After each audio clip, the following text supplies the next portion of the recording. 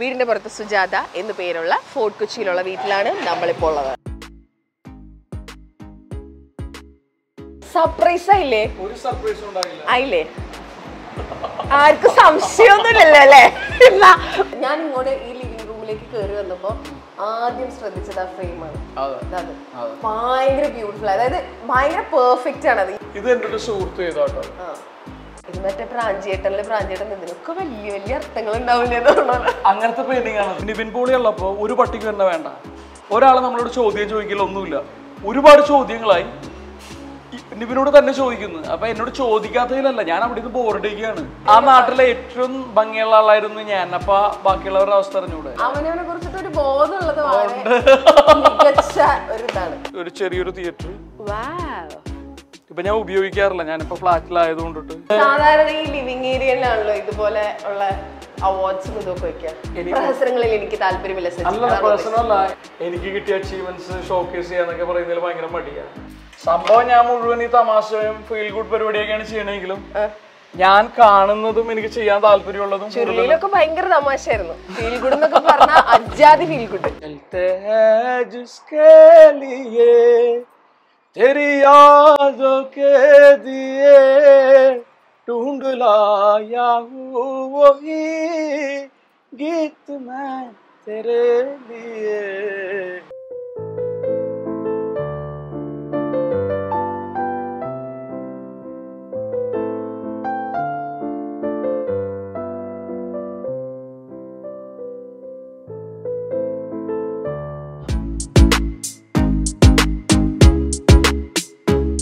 കൊച്ചിയിലാണുള്ളത്. കൊച്ചിക്കാരുടെ സ്വന്തം സിനിമാക്കാരനാണ്, കാണാനാണ് വന്നേക്കുന്നത്. അപ്പോൾ മനസ്സിലായല്ലോ, വീടിൻ്റെ ഫ്രണ്ടിലാണ്. So it's A home tour guys. Welcome to milestone makers. എൻ്റെ പേര് മഞ്ജു. അപ്പോൾ സിനിമാക്കാരനെ കാണാൻ കയറല്ലേ? വീടിൻ്റെ പുറത്ത് സുജാത എന്ന് പേരുള്ള ഫോർട്ട് കൊച്ചിയിലുള്ള വീട്ടിലാണ് നമ്മളിപ്പോൾ ഉള്ളത്. ഓക്കെ, കമാൻ കമൻ. Calling bell.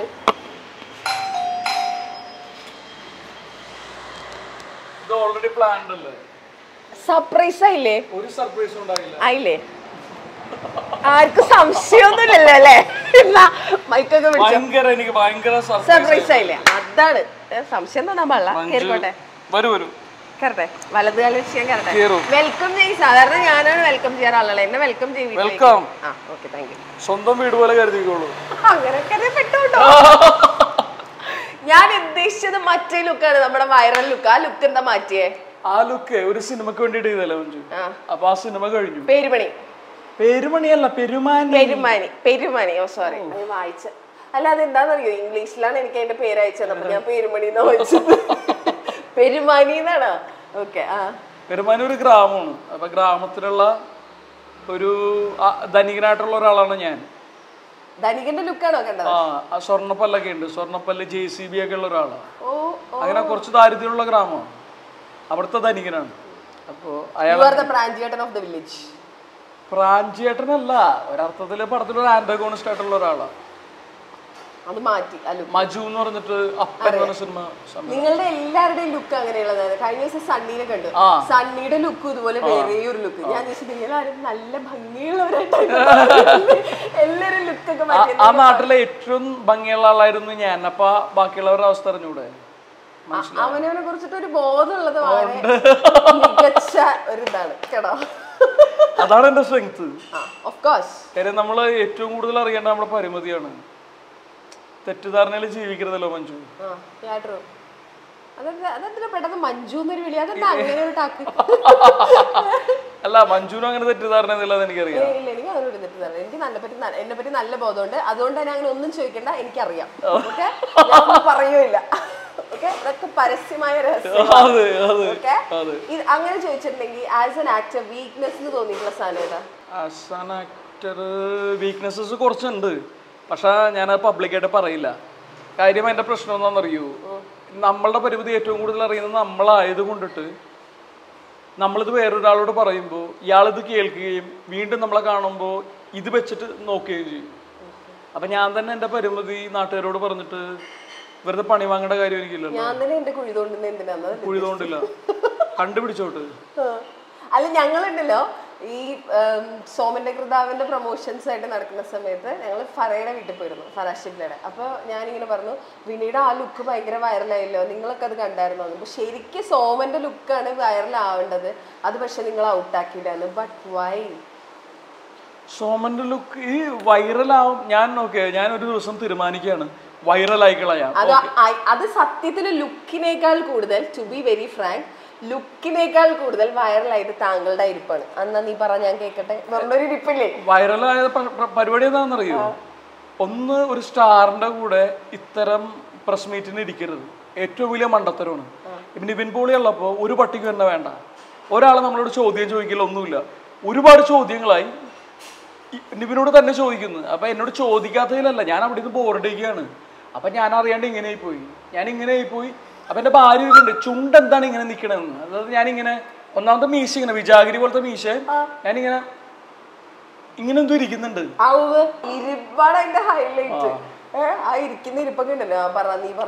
ബോറടിച്ചൊരു വഴിയായി. എനിക്ക് മനസ്സിലായി, ഞാൻ അവിടെ ഇല്ലായിരുന്നു, അല്ലെങ്കിൽ ഞാൻ വിനയനെ കണ്ടില്ല എന്ന് വെക്കില്ലായിരുന്നു. അല്ല, മഞ്ജു ഉണ്ടായിരുന്നെങ്കിൽ മഞ്ജുവിനെ കൊണ്ട് ഞാൻ എന്തെങ്കിലും ചോദ്യം ചോദിപ്പിച്ചേനെ. ഞാൻ വെറുതെ അവിടെ നിന്നിട്ട് ഇങ്ങനെ കാണിച്ചേനെ, മഞ്ജു എന്തെങ്കിലും ചോദിക്കൂ.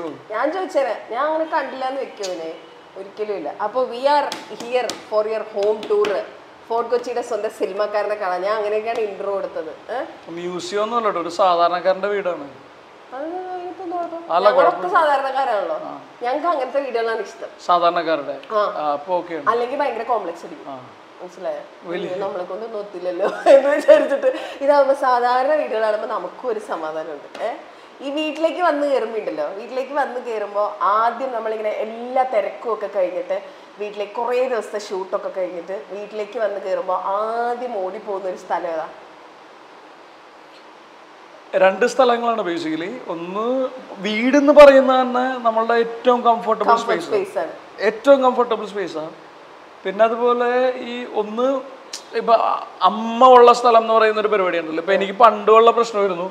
ഇപ്പോൾ ജീവിത സാഹചര്യങ്ങൾ കൊണ്ട് നമ്മൾ പല അഡ്ജസ്റ്റ്മെന്റ് നടത്തുന്നത്. പണ്ട് ഞാൻ വീട്ടിൽ വന്നു കഴിയുമ്പോൾ മറ്റേ അമ്മയില്ലെങ്കിൽ പ്രശ്നമാണ്. കാര്യം എൻ്റെ അമ്മ ഫുൾ ടൈം വീട്ടിലുണ്ടാവും, വീട്ടിൽ നിന്ന് പുറത്ത് പോവുകയില്ല. അപ്പം വീട്ടിൽ വന്നു കഴിയുമ്പോൾ അമ്മയില്ലെങ്കിൽ നമ്മൾ വീടായിട്ട് ഫീൽ ചെയ്യില്ല. അതൊന്ന്. പിന്നെ ഇപ്പോൾ കുട്ടി എന്ന് പറഞ്ഞൊരു ഫാക്ടർ ഉണ്ടല്ലോ. അപ്പോൾ ഞാൻ ഇപ്പോൾ പുറത്ത് പോയി ഷൂട്ടിന് പോയി, അല്ലെങ്കിൽ എന്ത് പരിപാടികൾക്ക് പോയി കഴിഞ്ഞാലും ഞാൻ ചെയ്യുന്ന പരിപാടി എന്താണെന്ന് വെച്ച് കഴിഞ്ഞാൽ, ഇവൻ ഉറങ്ങുന്നതിന് മുമ്പ് എനിക്ക് വീട്ടിലെത്തണം, അവനാണ് പ്രയോറിറ്റി. അപ്പം അല്ല, ആ ടൈമിന് എത്തുക എന്ന് പറയുന്നതും പിന്നെ അമ്മയുടെ ഒരു പ്രസൻസും ഒക്കെ ഇമ്പോർട്ടൻ്റ് ആണ്. Home is home without mom, അല്ല home is not home without mom അല്ലേ? അമ്മയിലാണ്, ശരിയാണ്. അതൊരു ഭയങ്കര. വീട്ടിലെത്തിക്കഴിയുമ്പോൾ ആദ്യം അമ്മ എവിടെ എന്നാണ് അന്വേഷിക്കുക. വീട്ടിൽ വന്നപ്പോഴും ഞങ്ങൾ ആദ്യം കണ്ടത് അമ്മേനെ. അമ്മനെ അവിടെ മൂലയ്ക്ക്, അമ്മ എന്താ അവിടെ തന്നെ നിൽക്കുന്നത്, ഇങ്ങോട്ട് വായോ. അതെ, അമ്മ സമാധാനമായിട്ട് നിന്നോട്ടെ. അല്ല, എൻ്റെ അല്ല, ഞാൻ കഴിയുന്നതും ഈ പറയുന്ന പോലെ ഹോം ടൂർ തന്നെ നടത്താറില്ല. അല്ലെങ്കിൽ ഞാൻ എൻ്റെ ജോലി സംബന്ധമായിട്ടുള്ള ഒരു പരിപാടിയും ഞാൻ വീട്ടിലേക്ക് കൊണ്ടുവരാറില്ല. കാര്യം വീട്ടുകാരുടെ ഒരു പ്രൈവറ്റ് സ്പേസ് ആണല്ലോ. കുറച്ച് സംഭവം 1 മണിക്കൂറൊക്കെ ഉണ്ടാവുള്ളൂ. ഹോം ടൂർ ഇപ്പൊ 1 മണിക്കൂർ സഹിച്ചാൽ മതി. ഇപ്പൊ എന്നോട് പൊതുവെ ആളുകൾ കഥ പറയാൻ ഇപ്പൊ ഡെയിലി ബേസിസിൽ ആളുകൾ വരും, അല്ലെങ്കിൽ വേറെ എന്തെങ്കിലും ചർച്ചകൾക്ക് വേണ്ടിയിട്ട്. ഇപ്പൊ ഒരു സിനിമ ഇറങ്ങുമ്പോൾ പ്രൊമോഷന് വേണ്ടിയിട്ട് ചർച്ച, ഒരുപാട് ചർച്ചകൾക്കിടയിൽ ജീവിക്കുന്ന ഒരു മനുഷ്യനാണ് ഞാൻ. അപ്പൊ ഈ ചർച്ചക്കാരൊക്കെ കൂടി വീട്ടിലേക്ക് വന്ന് പെട്ടുപോകും. അപ്പൊ ഞാൻ എൻ്റെ വേറൊരു സ്പേസ് ഉണ്ട്, എനിക്കൊരു ഫ്ലാറ്റ് ഉണ്ട് തേവരയില്. അവിടെ ഞാൻ ആളുകളായിട്ട് കൂടുതൽ സംസാരിക്കുകയും ചെയ്യുന്നത്. വീട്ടിലേക്ക് കഴിയുന്നതും ജോലി സംബന്ധമായിട്ടുള്ള കാര്യങ്ങളുമായിട്ട്. അതെ, ഒഫീഷ്യൽ സ്പേസ് ഉണ്ട് അവിടെ, ഉണ്ട് ഓഫീസ് സ്പേസ് പോലെ. ഞാൻ ഇങ്ങോട്ട് ഈ ലിവിംഗ് റൂമിലേക്ക് കയറി വന്നപ്പോ ആദ്യം ശ്രദ്ധിച്ചത് ആ ഫ്രെയിമാണ്. അത് ഭയങ്കര ബ്യൂട്ടിഫുൾ, അതായത് ഭയങ്കര പെർഫെക്റ്റ് ആണ്. അത് യൂഷ്വലി നമ്മൾ ഇങ്ങനത്തെ സാധനങ്ങൾ കാണാറുണ്ട്, പക്ഷെ ഇത് ഭയങ്കര എവിഡന്റ് ആണ്. നിങ്ങളെ രണ്ടുപേരുടെയും ഫേസ് ഒക്കെ ഫീച്ചേഴ്സ് ഒക്കെ ഭയങ്കര രസമാണ്. പിന്നെ അതിൻ്റെ അകത്ത് വിനയുടെ മറ്റേ കാതിലിട്ടേക്കുന്ന കയ്യിലെ ചെയിനും ഒക്കെ അത് ഭയങ്കര. അത് എവിടെന്നാ? അത് കോഴിക്കോടുള്ള ഒരു സുഹൃത്ത് ചെയ്തതാണ്. ഭയങ്കര ബ്യൂട്ടിഫുൾ ആയി. അത് നൂലില് അതാ ഭയങ്കര. ഞാനത് വന്നിട്ട് കുറെ നേരം അത് നോക്കിയിരിക്കായിരുന്നു. നല്ല ഭയങ്കര പെർഫെക്റ്റ് സാധനം. അത് ഇഷ്ടം സ്നേഹവും ഒക്കെ ഭയങ്കര രസമായിട്ട് മനസ്സിലാവും. യൂഷ്വലി ലിവിംഗ് റൂമുകൾ ഉണ്ടല്ലോ, നമ്മളൊരു വീടിന്റെ ലിവിംഗ് റൂമിൽ ചെല്ലുമ്പോൾ അവിടെ ഒരുപാട് സാധനങ്ങളുണ്ടാവും, ഒരുപാട് ഷോ പീസസ് ഒക്കെ ഉണ്ടാവും. പക്ഷെ ഇത് ഭയങ്കര മിനിമലാണ്, ഒന്നും തന്നെ ഇല്ല എന്ന് പറയാം. അതെന്താ അങ്ങനെ? ഞാനത് എപ്പോഴും എൻജോയ് ചെയ്യുന്ന ഒരാളാണ്. ഈ കഴിയുന്ന സാധനങ്ങൾ കുത്തി നടക്കാതിരിക്കുക, വലിയ സ്പേസസ് ഉണ്ടാകാതിരിക്കുക എന്ന് പറയുന്നതും ഞാൻ ശ്രമിക്കുന്നു. ഇപ്പോൾ നമ്മൾ പറഞ്ഞില്ല, ഇപ്പം നമ്മൾ വിചാരിച്ചു കഴിഞ്ഞാലോ, ഞാൻ വിചാരിക്കും എനിക്ക് 5000 സ്ക്വയർ ഫീറ്റ് വീട് വേണമെന്ന് വിചാരിച്ചു കഴിഞ്ഞാൽ ഒരുപക്ഷെ ലോണൊക്കെ എടുത്ത് വെക്കാനൊക്കെ പറ്റും. പക്ഷേ ഇതേപോലെ വലിയ വീടുണ്ടാക്കിയിട്ട് ആരടിക്കാൻ തുടക്കുകയൊക്കെ ചെയ്യും? അങ്ങനെ വിചാരിക്കാറുണ്ട്. ഞാൻ വിചാരിക്കാറുണ്ട്. അയ്യോ, ഞാനുണ്ടല്ലോ വെറുതെ നമ്മൾ ട്രാവൽ ചെയ്യുമ്പോ പുറത്ത് വലിയ വീടുകൾ കാണില്ലേ, ഞാൻ ഇത് ആരായിരിക്കും ക്ലീൻ ചെയ്യുന്നത്? ചെറിയ ഫ്ലാറ്റ് തന്നെ ക്ലീൻ ചെയ്യാൻ പറ്റും. ഒരാൾക്ക് പറ്റുമോ? ഒരാൾക്ക് പറ്റില്ല. ഇവൻ ജോലിക്ക് ഒരാളെ വെച്ച് കഴിഞ്ഞാൽ അവർക്ക് കൂടി പറ്റില്ല. അത് തന്നെ വലിയൊരു ടാസ്ക് ആണ്. പിന്നെ അത് മാത്രല്ല, ഭയങ്കര ഫിലോസഫിക്കൽ ആണോ എന്ന് എനിക്കറിയില്ല, പക്ഷെ വീട് വലുതാവുന്നതോറും നമ്മുടെ ലോൺലിനെസ് കൂടും ഇല്ലേ? അച്ഛനും അമ്മയൊക്കെ, അത് പ്രത്യേകിച്ച് മക്കളൊക്കെ വിവാഹം കഴിഞ്ഞ് മാറി വേറെ വീട്ടിലേക്ക് കഴിക്കാൻ അച്ഛനും അമ്മയ്ക്ക് വലിയ വീടൊരു ബാധ്യതയാണ്. സത്യം. അത് എനിക്ക് ഫീൽ ചെയ്യാറുണ്ട് എന്റെ അച്ഛൻ. അല്ലാണ്ട് തന്നെ ഈ മൊബൈൽ എന്ന് പറഞ്ഞൊരു പരിപാടി വന്നിട്ട് തന്നെ ഈ ബന്ധങ്ങൾ മുഴുവൻ മൊബൈലായിട്ട് തന്നെ നമ്മളെ ഭയങ്കര ഡിസ്റ്റൻസിൽ കൊണ്ട് നിർത്തിയിട്ടുണ്ട്. അതിൻ്റെ കൂടെ വലിയ വീടും കൂടെ ആണെങ്കിൽ പണിയാവുന്നതാണ് ഞാൻ വിചാരിക്കുന്നത്. ഇത് നമ്മളിപ്പോ ഇരിക്കുന്ന ഈ വീട് എത്ര പഴക്കമുള്ള വീടാ? ഇതൊരു 5 വർഷം ഉണ്ടോ? 5 വർഷം. അപ്പൊ നിങ്ങള് ഫോർട്ട് കൊച്ചിയിൽ താമസിക്കുമ്പോൾ ഏത് വീടായിരുന്നു? ഞങ്ങള് ഇവിടുന്ന് ഒരു 2 കിലോമീറ്റർ അപ്പുറം ഒരു ഇടവഴിയിലായിരുന്നു എന്റെ വീട്. അപ്പൊ എന്റെ പ്രയോറിറ്റി അല്ലെങ്കിൽ എന്റെ ഒരു സ്വപ്നത്തിൽ എനിക്ക് ഈ സ്ട്രീറ്റ് ഭയങ്കര ഇഷ്ടമാണ്. ഇവിടുന്ന് ഒരു 1 കിലോമീറ്റർ പോയ ബീച്ചാണ്. പിന്നെ ഇത് ഭയങ്കര ഗ്രീൻ ആണ് അല്ലേ? ഈ ഫോർട്ട് കൊച്ചിയിലെ തന്നെ ഏറ്റവും ബ്യൂട്ടിഫുൾ ആയിട്ടുള്ള സ്ട്രീറ്റ് ആണ്. അപ്പൊ എനിക്കൊരു ആഗ്രഹം ഉണ്ടായിരുന്നു ബീച്ചിന്റെ അടുത്ത് ഒരു വീട് വാങ്ങണം. പിന്നെ പാർക്കിങ്ങിന്റെ പ്രശ്നം ഉണ്ടായിരുന്നു. ഞാനൊരു ഇടവഴിയിലാണ് താമസിച്ചിരുന്നത്. അപ്പോൾ എന്നെ വിളിക്കാൻ വേണ്ടിയിട്ട് ഈ സിനിമയിൽ നിന്ന് ആളുകൾ വരുമ്പോൾ അവർ ഇന്നോവേറ്റ് വരുമ്പോൾ എന്നോട് വഴക്കിടും. കയറുകയൊക്കെ ചെയ്യും, വന്നു പോവുകയൊക്കെ ചെയ്യാം. പക്ഷെ ഇവന്മാര് അതിരാവിലെ വന്നിട്ട് എന്ത് ബുദ്ധിമുട്ടാണ് നിങ്ങളെ വിളിക്കാന്ന് പറയുന്ന ഒരു സ്ഥലം, അങ്ങനെ ഒരു. അപ്പൊ പാർക്കിങ്ങിന് ഭയങ്കര ബുദ്ധിമുട്ട് അനുഭവിച്ച ഒരാളാണ്. അപ്പൊ ഇവിടെ വേണമെങ്കിൽ 100 വണ്ടി പാർക്ക് ചെയ്യാം, സുഖമായിട്ട് പാർക്ക് ചെയ്യാം. എന്ത് വണ്ടിയായിട്ട് വന്നു, സിനിമയുടെ മൊത്തം യൂണിറ്റ് വന്നാലും പാർക്ക് ചെയ്യാനുള്ള സ്ഥലം അതുണ്ട്. ഓക്കെ. അപ്പൊ ഇത് മേടിച്ചതാ വീടായിട്ട്? വീട് ഒരു പഴയ വീട് വാങ്ങിയിട്ട് ഞാൻ റീബിൽഡ് ചെയ്ത. ഇതൊക്കെ വിഹാന്റെ കലാവിരുദ്ധ ഫുള്ളോൺ അത് തന്നെയാണ് എല്ലാവരും. വീടൊക്കെ കാണിച്ചതാ ഞങ്ങൾ ഹോം ടൂറിൽ ഇവിടെ പിടിച്ചിരുത്തിയേക്കാണോ? ഇതൊക്കെ ഒരു ചടങ്ങ് കേട്ടോ. ഒരു പരിചയമില്ലെന്ന് തോന്നുന്നല്ലേ? ഇത് എന്റെ ഒരു സുഹൃത്ത് ചെയ്തോട്ടോ. ഇവര് വലിയ പെയിന്റിംഗ് ആർട്ടിസ്റ്റാ. അപ്പോ ഇത് മറ്റേ പ്രാഞ്ചിയേട്ടൻ ഇതിനൊക്കെ വലിയ വലിയ അർത്ഥങ്ങൾ ഉണ്ടാവില്ലേ? അങ്ങനത്തെ പെയിന്റിംഗ് ആണത്. ഇവര് ഡൽഹിയിലുള്ള വലിയ പെയിന്റിംഗ് ആർട്ടിസ്റ്റ്. പുള്ളി ഒരിക്കലും പെട്ടെന്ന് പ്രാഞ്ചിയേട്ടനാണോ? ഇതിന് വേറെ, എനിക്ക് തോന്നുന്നു ഇതിന് വേറെ അർത്ഥമൊക്കെ ഉണ്ട്. വിനീറ്റ വാസു എന്നുകൊണ്ട് എന്റെ സുഹൃത്താ, വിനീറ്റ വാസു. അപ്പൊ നമ്മള് വീട് വെച്ച് കഴിഞ്ഞപ്പോ അവരൊരു ഗിഫ്റ്റ് ആയിട്ട് തന്നു. അവരുടെ ക്വാളിറ്റി എന്താന്ന് വെച്ച് കഴിഞ്ഞാൽ അവരെനിക്ക് പെയിന്റിംഗ് തന്നു. എന്നിട്ട് അവര് ഡൽഹിയിലായിരുന്നു. അപ്പൊ അവര് വന്നിട്ട് ഈ ഫ്രെയിം കണ്ടുപിടിക്കാൻ വേണ്ടി ഞാൻ അവരും കൂടെ പോയി. എന്നിട്ട് അവര് സെലക്ട് ചെയ്ത ഫ്രെയിമാണ്. കാണാൻ നല്ല ഭംഗിയുണ്ട്. അർത്ഥമൊന്നും ചോദിച്ചില്ലേ? അർത്ഥം ഞാൻ ചോദിച്ചില്ല. അർത്ഥം വായിച്ചെടുക്കുക എന്നുള്ള ചുരുളി സിനിമ പോലെയാ. നിങ്ങൾക്ക് എന്താണോ തോന്നുന്നത് അതാണ് സിനിമ. ഇത് 3 നിലയാണോ? 3 നില. പുറത്തുനിന്ന് നോക്കിയപ്പോ അത് ശ്രദ്ധിച്ചില്ലായിരുന്നു. ഇത് തേങ്ങയാണോ? തേങ്ങയോ മാങ്ങയോ എന്തോ ഇതേപോലെ തേങ്ങയാണ്. കണ്ട ഇതേപോലെ ഒരു പുള്ളി വരച്ചു തന്നാണ്. കൊറേ ആർട്ട് പീസസ് ഉണ്ട്. ഞാനും എന്റെ ഭാര്യയൊക്കെ ഒരർത്ഥത്തില് ഇങ്ങനെ കുറച്ചും കൂടി ഇതൊക്കെ സൗമ്യയുടെ പരിപാടികളാണ്. മണി പ്ലാന്റ് ബഹളമുള്ള പല ടൈപ്പ് മണി പ്ലാന്റിന്റെ കുഞ്ഞു ബാൽക്കണി ഏരിയ ആണല്ലേ? നൈസ്. ഈ കറിവേപ്പില എങ്ങനെയാണ് ഇങ്ങനെ ഒരു മരമാക്കി എടുത്തത്? വന്നപ്പോ ഞാൻ ആദ്യം നോക്കിയത്. വന്നപ്പോ തന്നെ ഞാൻ ഇതൊക്കെ കണ്ടോണ്ടാണ് ഈ വീട് വാങ്ങിയത്. മരം ഇത് സപ്പോർട്ടാണ്. കൊടം ചാമ്പയാണ്. അല്ല നോർമൽ ചാമ്പ. നോർമൽ അല്ല, ഇത് ചമ്പോട്ടിക്ക. മറ്റേ കൊടം പോലെ ഇരിക്കുന്നതല്ലേ? അതാണ് കൊടം ചാമ്പയെന്ന്, അങ്ങനെ എന്താ നമ്മൾ പറയാ. ഞങ്ങളിതിനെ ചമ്പോട്ടിക്ക എന്നാ പറയുന്നത്. ചമ്പോട്ടിക്ക? ഓ, കൊച്ചിയുടെ 2 ഭാഗത്ത് 2 ഭാഷയാണ്. ഇതെന്ത് സാധനമാണ്? സപ്പോട്ട. സപ്പോട്ട ഉണ്ടാവാറുണ്ടാ? ഓ, പിന്നെ 1-2 ഒക്കെ ഉണ്ടാവും. ഓ, ദാരിദ്ര്യം. എനിക്ക് ഉണ്ടായില്ലെങ്കിലും കുഴപ്പമില്ല, മരത്തിനൊരു സുഖമുണ്ട്. അതുണ്ട്. നല്ല സ്പേസ് ആണ് കേട്ടോ. മുകളില് ഒരു വലിയ ബാൽക്കണി ഉണ്ട്. ഇവിടെ എത്ര ബെഡ്റൂമാ? ഇവിടെ 1, 2, 3. മുകളില് എന്റെ സാധാരണ ഈ ലിവിംഗ് ഏരിയയിലാണല്ലോ ഇതുപോലെ ഉള്ള അവാർഡ്സും ഇതൊക്കെ വെക്കുക. പ്രഹസനങ്ങളിൽ എനിക്ക് താല്പര്യമില്ല. പ്രഹസനമല്ല, ഞാൻ ഈ പറയുന്ന പോലെ എന്റെ ഫോട്ടോ വെക്കുക, എനിക്ക് കിട്ടിയ അച്ചീവ്മെന്റ്സ് ഷോക്കേസ് ചെയ്യാന്നൊക്കെ പറയുന്നതിൽ ഭയങ്കര മടിയാണ്. ഇത് എൻ്റെ ഒരു സുഹൃത്ത് വരച്ചാണ്. അതിൽ ഞാനാണ്, ഒന്നും ചെയ്യാൻ പറ്റില്ല. ഇത് നമ്മുടെ ക്യാമറമാൻ കാണിച്ച വിനയ് ഫോർട്ടിന്റെ മിമിക്രി പോലെ പക്ഷെ അത് ഒരു ആർട്ട് വർക്ക് എന്നുള്ള തരത്തില് പുള്ളി ഒരു ദിവസം അല്ല, ആക്ച്വലി അത് നന്നായിട്ടുണ്ട്. നല്ലതാണത്. നല്ലതാണ്. പിന്നെന്താണ് കളിയാക്കിയത്? അത് നല്ല ഭംഗിയുണ്ട്, സുന്ദരനുള്ള ആളെക്കാണ്. അതാണ് ഞാൻ ഉദ്ദേശിച്ചത്. ഇത് എന്റെ ഒരു വർക്ക്ഔട്ട് സ്പേസ് ആണോ? വർക്ക്ഔട്ട് സ്പേസ് ആണത്. ഒരു ചെറിയൊരു തിയേറ്റർ. വാവ്. ഇപ്പൊ ഞാൻ ഉപയോഗിക്കാറില്ല, ഞാനിപ്പോ ഫ്ലാറ്റിലായത് കൊണ്ടിട്ട്. അതെനിക്ക് മനസ്സിലായിട്ടോ. ഇവിടെ മറ്റേ ഉപയോഗിക്കാത്തൊരു സ്മെല്ലുണ്ട്. അല്ലെങ്കിൽ ഞാൻ ഫുൾ ടൈം ഇവിടെ ഇരിക്കും. ഞാനിവിടെ ഉള്ളപ്പോ ഈ റിപ്പീറ്റ് മോഡിൽ റിപ്പീറ്റ് അടിച്ച് കാണുന്ന ഒരു സിനിമ വെച്ച് ഏതാ പറയാ? ഗുഡ് ഫെല്ലാസ്. യെസ്. അങ്ങനെ gangster പരിപാടികളില്ലേ, pulp fiction, good ഫെല്ലാസ്, racing bull, അങ്ങനെ മാർട്ടിൻ സ്കോർസെസിയുടെ അങ്ങനെ സിനിമകളാണ് കൂടുതലും.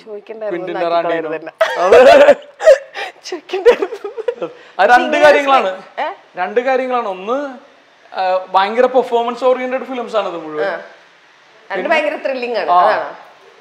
പിന്നെ ഗാങ്സ്റ്റർ പരിപാടിയാണ് സംഭവം. ഞാൻ മുഴുവൻ ഈ തമാശയും ഫീൽ ഗുഡ് പരിപാടിയൊക്കെയാണ് ചെയ്യണമെങ്കിലും ഞാൻ കാണുന്നതും എനിക്ക് ചെയ്യാൻ താല്പര്യമുള്ളതും ഭയങ്കര തമാശയായിരുന്നു. ഫീൽ ഗുഡ് എന്നൊക്കെ പറഞ്ഞാൽ അജാതി ഫീൽ ഗുഡ്. ചുരുളിയും മാലിക്കും അതിന്റെ ഇടയില് സംഭവിച്ചു. ഞാൻ ഇപ്പോഴും ചെയ്യാൻ ആഗ്രഹിക്കുന്ന ഫിലിംസ് അങ്ങനത്തെയാണ്. കുറച്ചും കൂടി പെർഫോമൻസ് ആസ് ആൻ ആർട്ടിസ്റ്റ്. അതല്ല, ഈ കുറച്ചും കൂടി ആക്ഷൻ ഓറിയന്റഡ് പരിപാടി, അടി ബഹളം, വയലൻസ് ഒക്കെ ഉള്ള പടങ്ങളാണ്. തമാശ കുറെ അല്ല, തമാശ രസമാണ്. പക്ഷെ എല്ലാത്തിനും ഒരു സാച്ചുറേഷൻ പോയിന്റ് ഇല്ലേ? തമാശ മാത്രമാകുമ്പോ ആളുകൾക്ക് നമ്മളെ മടുത്തു തുടങ്ങും. റോൾ മോഡൽസിലും മറ്റേ പെണ്ണാണാൻ നടക്കുന്ന റോള്, അതൊക്കെ ഭയങ്കര രസമാണ്. അതിപ്പോഴും അത് ഈ റീൽസിൽ ഭയങ്കരമായിട്ട് ഓടുന്നുണ്ട്. ഭയങ്കര രസമാണ്. മോഹൻ കുമാർ ഫാൻസ് ഒക്കെ ഇങ്ങനെ റീൽസ് മെൻഷൻ ദാറ്റ് കോഴി ഇൻ യുവർ ഗാങ് എന്നൊക്കെ. അത് പക്ഷെ എന്തൊരു നാച്ചുറലാന്നറിയോ? ഭയങ്കര നാച്ചുറലാ ശരിക്കും. ആക്ച്വലി ഇല്ലേ, കോളേജിലൊക്കെ പഠിക്കുന്ന സമയത്ത് what kind of A college student were U? ഞാൻ ഭയങ്കര അണ്ടർഡോഗ് ആയിരുന്നു. കോളേജിൽ ഞാൻ കൈൻഡ് ഓഫ് ഓക്കെ ആയിരുന്നു. കൈൻഡ് ഓഫ് ഓക്കെ എന്ന് പറഞ്ഞു കഴിഞ്ഞാൽ കോളേജിൽ എന്തെങ്കിലും ഇലക്ഷനൊക്കെ നിന്ന് ഒരു ഓക്കെ പരിപാടിയായിരുന്നു. പക്ഷെ ഇന്നത്തെ പിള്ളേരുടെ പോലെ അങ്ങനെ ഒരു പ്രേമമൊന്നും ഉണ്ടായിട്ടില്ല. ഇപ്പൊ ഞാൻ ആലോചിക്കും ഞാൻ എന്ത് മണ്ടനായിരിക്കും എന്നുള്ളത്. അത് പ്രേമം ആരോടെങ്കിലും തോന്നിയാൽ കൂടി അത് പോയി പറയാനോ എക്സ്പ്രസ് ചെയ്യാനുള്ള ഗട്ട്സ് ഒന്നും ഉണ്ടായിരുന്നു. പക്ഷെ കോളേജായിരുന്നു ബെറ്റർ. പിന്നെ അത് കഴിഞ്ഞ് FTAയിൽ പോയി, പിന്നെ കാര്യങ്ങൾ മാറി. പിന്നെ നമ്മള് അവിടെയും പ്രേമൊന്നും ഉണ്ടായിട്ടില്ല. അവിടെ ഒരു അല്ലറ ചില്ലറ പ്രേമൊക്കെ ഉണ്ടായിരുന്നു. ഡിഗ്രി ടൈമിനാണല്ലോ അതൊരു വേറെ ഒരു കാലഘട്ടമാണ്. അതാണ് ഞാൻ പറഞ്ഞത്, your childhood was A life. അതൊക്കെ എൻജോയ് ചെയ്യണ്ടേ? നടന്നില്ല. നോക്കട്ടെ, കൊറേ ബാൽക്കണി സ്പേസസ് ഉണ്ട് വീടിന്. ഇത് രക്ഷപ്പെടാൻ കാരണം കൊറോണ ടൈമിലാണ് എനിക്ക് യൂസ് വന്നത്. അല്ലെങ്കിൽ നമ്മള് ഇത്ര ഇവിടെ വന്നിരിക്കലൊന്നും. കൊറോണ ടൈമിൽ എല്ലാ വൈകുന്നേരങ്ങളും ഞങ്ങൾ ഇവിടെ. ശരിയാട്ടോ, നല്ല സ്പേസാ. ഇതിന്റെ ഈ ഫ്രണ്ടിൽ കാണുന്ന ഇതെന്താ ഈ ബിൽഡിംഗ്? Navy quotation. ഞാൻ ഇതിനു മുമ്പ് ഒരു കാര്യങ്ങൾ ചോദിച്ചപ്പോഴും വിനയ ആറ്റിറ്റ്യൂഡ് കാണിച്ചിട്ടില്ല. പക്ഷെ ഒരു കാര്യം ചോദിച്ചപ്പോ കാണിച്ചു. എന്താന്ന് പറയാമോ? പാട്ട് പാടാൻ. എക്സാക്ട്ലി. ഇപ്പൊ ഇതിന്റെ അകത്ത് ഒരു നല്ല ബ്യൂട്ടിഫുൾ ഭയങ്കര വില്ലേജ് ഫീൽ ഉള്ള ഒരു പാട്ട് ഇറങ്ങിയിട്ടുണ്ട്. പാടുക. ആ പാട്ടൊന്നും പാടാറിഞ്ഞൂടാ. പക്ഷെ ഞാൻ ഇപ്പൊ ഇന്നിങ്ങോട്ട് വന്നപ്പോ മഞ്ജു ആണെന്ന് പറഞ്ഞപ്പോ ഞാൻ പാട്ട് പാടാൻ തീരുമാനിച്ചു. ശരിക്കും? എന്നിട്ട് വേണ്ടാന്ന് വെച്ചു എന്ന് പറയാനാണോ? അല്ല, ഞാൻ പാടാം. ഈ സൗണ്ടിന്റെ വണ്ടിയുടെ പ്രശ്നമുണ്ടോ? ഇല്ല, നമുക്ക് അപ്പുറത്തോട്ട് പോവാം. നല്ല സൗണ്ട് പ്രൂഫിൽ പാടാലോ. ഞാൻ പാടാം. പച്ചപ്പും പാടട്ടോ? പാടും. ചിരിപ്പിക്കോടോ? ഇല്ല. എന്താ പ്രശ്നം അറിയാം മഞ്ജു? എല്ലാരും തുറന്നു പറയുന്നോണ്ടിട്ട് വിചാരിക്കരുത്. അല്ല, ഞാൻ പാടാൻ വേണ്ടി വരുമ്പോ അനാവശ്യമായിട്ടുള്ള ശബ്ദങ്ങൾ, രൂപഭാവങ്ങൾ പുറപ്പെടുവിക്കരുതെന്നല്ലേ? ഒരിക്കലും ഇല്ല. പാട്. ആ ഫസ്റ്റ് നോട്ട് തെറ്റിയാ പിന്നെ പാടാൻ പറ്റുള്ളൂ. പക്ഷെ ഒരു സുഹൃത്ത് എന്നുള്ള നിലയിൽ ഞാൻ ഇങ്ങോട്ട് വന്നപ്പോ നിങ്ങളാണ് ഇന്റർവ്യൂ ചെയ്യണമെന്ന് അറിഞ്ഞപ്പോ ഞാൻ പാടണം എന്ന് ഉറപ്പിച്ചു വന്നിരിക്കുകയാണ്. എന്നെ പാടണ്ടെന്ന് പറയുന്ന ഒരു തീരുമാനത്തിലേക്ക് എത്തിക്കരുത്. അതെനിക്ക് പറയാനുള്ളൂ. കണ്ടോ, ഇപ്പോഴും എന്നെ ചിരിപ്പിക്കുന്ന എന്റെ മുമ്പിൽ ഇത് മുഴുവൻ പറഞ്ഞ ഞാൻ ചിരിക്കില്ലേ? ഇല്ല, പാട്. ഞാനത് എന്തായാലും പാടിപ്പിക്കുന്ന പറഞ്ഞ വന്ന പാട്. എന്നെ നോക്കി എന്നെ ചിരിപ്പിച്ച് എന്റെ കോൺഫിഡൻസ് കളയാൻ എന്തിനാ പാടിക്കോ? എനിക്ക് മനസ്സിലാകുന്നില്ല, ഒരാൾ ഇത്ര അടുത്തിരുന്നിട്ട് ചിരിച്ചു കഴിഞ്ഞാൽ നമുക്ക് പാടാൻ പറ്റും. ഞാൻ പുറകോട്ട് നീങ്ങിക്കോ, പാട്. ഞാൻ ചിരിക്കുന്നില്ല. മഞ്ജുവിന് വേണ്ടിട്ട് ആ വേതാളം പോലെ കൂടെ തുടരുന്ന ശാപൊന്നും പാടരുത് കേട്ടോ, മഞ്ജുവിന് വേണ്ടിട്ടെന്നൊക്കെ പറഞ്ഞിട്ട്. चलते हैं जिसके लिए तेरी आंखों के दिए ढूंढ लाया हूँ वही गीत मैं तेरे लिए. चलते हैं जिसके लिए दिल में रख लेना इसे हाथों से ये टूटे ना कहीं. गीत नाजुक है मेरे शीशे से भी टूटे ना कहीं. दिल में रख लेना इसे हाथों से ये छूटे ना कहीं. गीत नाजुक है मेरे शीशे से भी टूटे ना कहीं. गुनगुना लूंगा वही गीत मैं तेरे लिए. चलते हैं जिसके लिए तेरी यादों के दिए ढूंढ लाया हूँ वही गीत मैं तेरे लिए. സൂപ്പറായിട്ടുണ്ട് സത്യമായിട്ടും. ഞാൻ ആദ്യം ആ ചിരിക്കുന്നതിന് തൊട്ട് മുന്നേ വരെ ഞാൻ ഇവിടെ കോമഡി പീസ് ആയിട്ട് നിൽക്കായിരുന്നു. പക്ഷെ അത് കഴിഞ്ഞപ്പോ ഞാൻ കുറച്ച് സീരിയസ് ആയി. സൂപ്പർ ആയിരുന്നു, സത്യമായിട്ട് സൂപ്പർ ആയിരുന്നു. ഞാൻ സത്യമായിട്ടെന്ന് പറയുമ്പോ ഞാൻ ആലോചിക്കുന്നു, സത്യമല്ലെന്ന് ഞാൻ ആലോചിച്ചു. അല്ലാതെ ഇനി കളിയാക്കുന്ന പോലെ നിന്റെ മുഖത്ത്, എന്റെ മുഖം എനിക്കറിയില്ലല്ലോ, ജഗദീഷേട്ടൻ പറയണല്ലോ എന്റെ മുഖത്ത് ജന്മന ഒരു കളക്ഷൻ അല്ല. ഏത് സിനിമയിൽ പറയല്ലേ ഇതെന്താണ് അതിന്റെ മുഖത്തൊരു കളക്ഷൻ, എനിക്കുണ്ടായിരുന്നു, എന്റെ അച്ഛനും ഉണ്ടായിരുന്നു. Back to സോമന്റെ കൃതാവ്. സമാധാനം. ഓക്കെ, ട്രെയിലർ കാണുമ്പോൾ നമുക്ക് തമാശയുടെ ഒരു ഫീൽ വരും. അതായത് തമാശയിലെ കഷണ്ടി എക്സാജറേറ്റ് ചെയ്യുന്ന പോലെ, കഷണ്ടിയുടെ പോലെ ഇതിൽ കൃതാവിനൊരു ഭയങ്കര റോളുണ്ട്. അപ്പൊ ഞാൻ എവിടെയോ പറഞ്ഞു കേട്ടത്, എനിക്കൊന്ന് ഏതൊരു ട്രെയിലർ റിയാക്ഷനിൽ കഷണ്ടിയിൽ കാണിക്കുന്നത് പുള്ളിയുടെ കോംപ്ലക്സ് ആണെങ്കിൽ, സാറിന്റെ കോംപ്ലക്സ് ആണെങ്കിൽ, കൃതാവിൽ കാണിക്കുന്നത് സോമന്റെ വാശികളാണെന്ന്. അതങ്ങനെയാണ്. വാശിയല്ല, ഈ സോമന്റെ കൃതാവ് എന്ന് പറയുന്ന ഒരു സാധനത്തിന് ഇയാളുടെ നിലപാടുകളുണ്ട് ജീവിതത്തിൽ. ഒരു മനുഷ്യനെ പോലെ കാണാനും, ഒരു സഹജീവിനെ റെസ്പെക്ട് ചെയ്യാനും ഇയാൾ വിശ്വസിക്കുന്ന, ഇയാളൊരു പ്രകൃതിവാദിയാണ്. ജൈവമായിട്ടുള്ള കാര്യങ്ങൾ മാത്രം കഴിച്ച് ജീവിക്കുന്ന ഒരു മനുഷ്യൻ. പിന്നെ ആയുർവേദത്തിൽ വിശ്വസിക്കുന്ന, അല്ലെങ്കിൽ നമ്മുടെ പാരമ്പര്യമായിട്ടുള്ള കാര്യങ്ങളെ ഉറച്ചു പിടിക്കുന്ന ഒരാളാണ്. ഭാര്യയോട് വീട്ടിൽ പ്രസവിക്കാന്ന് പറയുന്നത്, അങ്ങനെയൊക്കെ പറയുന്ന ഒരാളാണ്. അപ്പൊ അയാളുടെ നിലപാടുകളും അതിനൊക്കെ ശരിവെക്കുന്ന പോലത്തെ ഒരു പരിപാടിയാണത്. അപ്പൊ ഇത് അതുമായിട്ട് കണക്ട് ചെയ്യുന്നുണ്ട്. ഈ കൃതാവ് എന്നും അയാൾക്കൊരു ഓർമ്മപ്പെടുത്തലാണ്. അപ്പൊ അത് അങ്ങനെ വെച്ചേക്കാണ്. നമ്മൾ കണ്ണാടി നോക്കുമ്പോൾ നമുക്കൊരു ഓർമ്മ വരുമല്ലോ കൃതാവ് കാണുമ്പോൾ. ഞാൻ ഇന്ന് എന്റെ നിലപാടിൽ ഉറച്ചു നിൽക്കണം, ഞാൻ ഒരിക്കലും കറപ്റ്റഡ് ആവരുത്. ഇയാള് ഭയങ്കര സ്ട്രേറ്റ് ഫോർവേഡ് കൃഷി ഓഫീസറാണ്, ഇയാളെ ബ്രൈബ് ചെയ്യാൻ പറ്റില്ല. അപ്പൊ അങ്ങനെ ഇയാള് ഇങ്ങനെ ചിന്തിക്കുന്നത് കൊണ്ടിട്ട് ഇയാള് സൊസൈറ്റിയിൽ ഭയങ്കര മിസ്ഫിറ്റാണ്. ഇതാണ് സിനിമ. ഇപ്പൊ ഞാൻ പറയുമ്പോ എന്തോ മറ്റേ പാഠപുസ്തകം പോലത്തെ ഒരു സിനിമ എന്നുള്ളത്. ഈ മിസ്ഫിറ്റ് ആകുമ്പോ ഉണ്ടാകുന്ന ഫണ്ണുണ്ടല്ലോ, അല്ല അങ്ങനെ ഒരു ഫീല് കിട്ടൂല ട്രെയിലർ കാണുമ്പോ. ട്രെയിലറിന് ഒരു തമാശ ഫീലാ. അതായത് ട്രെയിലറിന്റെ താഴത്തുള്ള കമന്റ്സും ഒക്കെ അങ്ങനെ തന്നെയാ. അതായത് ഇത് കണ്ടു കഴിഞ്ഞാൽ എന്റർടൈനിങ് സാധനമാണെന്ന് ഇറ്റ്സ് എവിഡൻസ്. ഭയങ്കര എവിഡന്റാ, ഭയങ്കര രസം അത് കണ്ടിരിക്കാൻ. സോമനില് അതർ ദാൻ സ്ക്രിപ്റ്റ് ഭയങ്കര ഇഷ്ടപ്പെട്ട ഒരു ഫാക്ടർ എന്തായിരുന്നു?